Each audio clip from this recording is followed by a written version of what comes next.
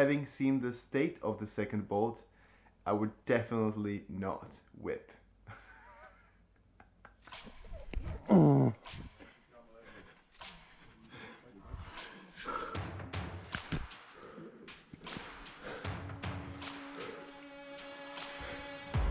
Hey guys, what's up? Today we're climbing a fairly notorious arête at my home crag, which is protected again by 3 ring bolts. I've been saving this route for the on-site for a while, so I was pretty nervous, but I scoped out the route from the ground very thoroughly and I had my favorite belayer, so I was as ready as I could ever be.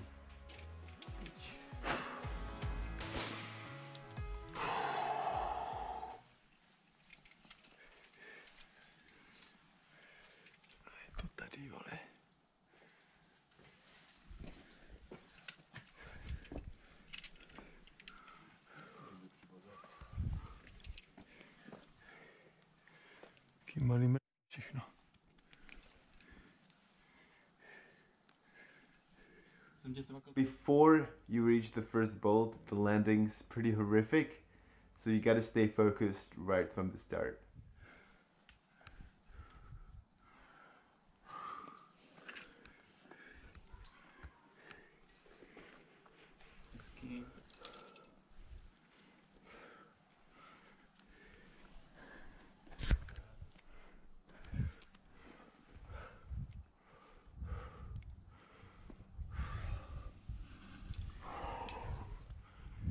I made sure to look and plan the next couple of immediate moves, always, just to make sure I didn't mess up and didn't get into a position I couldn't escape from.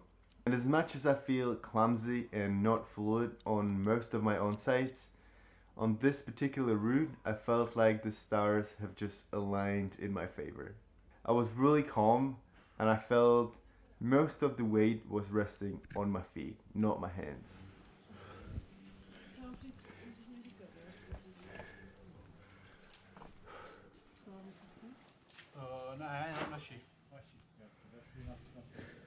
I didn't talk too much about this route just because I wanted you guys to soak up the atmosphere.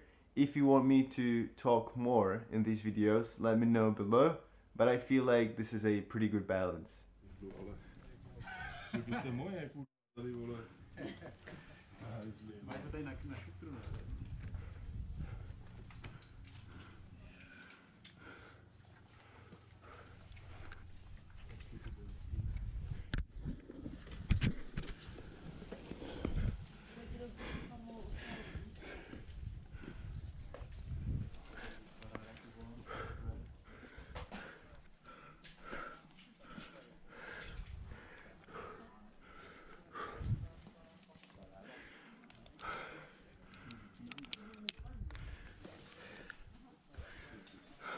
Apparently, one of my friends fell off right below the third bolt, so that must have been a pretty long fall.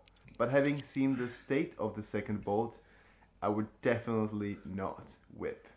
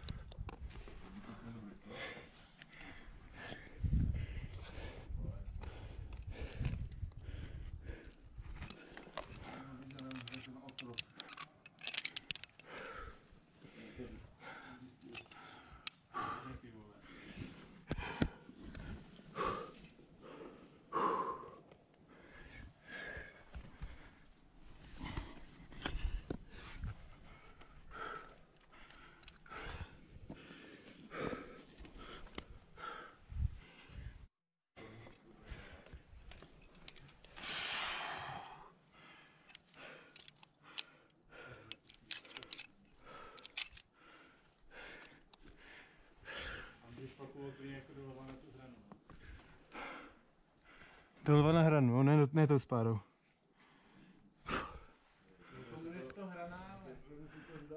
At the top part of the route I was freaking out a little bit because my hands were getting a little bit cold, but luckily I was saved by a couple of hand jams. I'm finding out again that it pays to know your way around the cracks.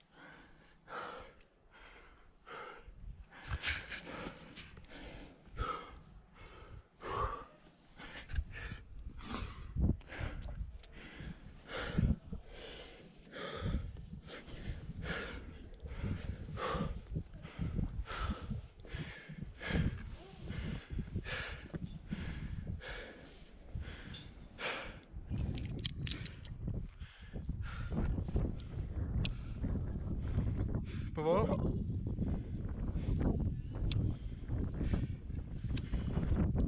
Jo, můžeš zrušit.